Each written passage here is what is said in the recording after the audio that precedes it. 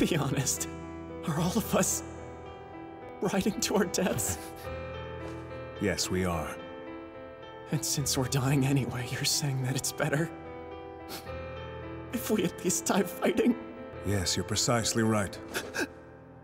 Everything that you thought had meaning, every hope, dream, or moment of happiness, we all die. But does that mean our lives are meaningless?